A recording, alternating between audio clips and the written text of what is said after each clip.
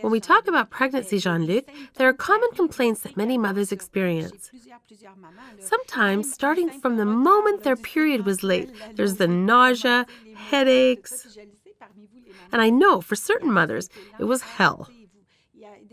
Women who were at the end of their rope, who could barely function either at home or at work, and who were scared of taking something that could have a negative impact on the baby. Jean-Luc, can you tell us what a drug does and how it can impact the baby? In the best of all worlds, you know that not taking medication is the optimal solution. But sometimes taking nothing or taking a medication incorrectly can result in more problems than taking a medication with calculated risks. Before getting pregnant, of course, some women will already be taking medication to control some of their known health problems.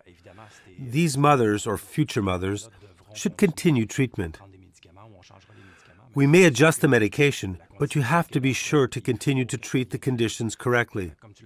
Also, as you mentioned earlier, we prescribe medications to prevent specific conditions or problems, like folic acid to prevent neural tube defects, spina bifida. And sometimes expectant mothers may have no choice but to take antibiotics, for example, for an acute infection. We'll prescribe antibiotics for limited time frames, like 7, 10, or 14 days. It's important to make sure you use as little medication as possible and only as directed. Super, Jean-Luc.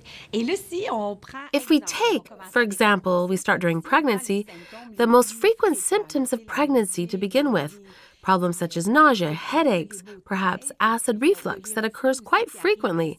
Some women have it from the start of pregnancy. If we take a look at nausea to begin with, what would you suggest for mothers, other than medication? Non-pharmaceutical methods that moms could try first, as they're always better. Of course. As you said, there are a number of non-pharmaceutical methods.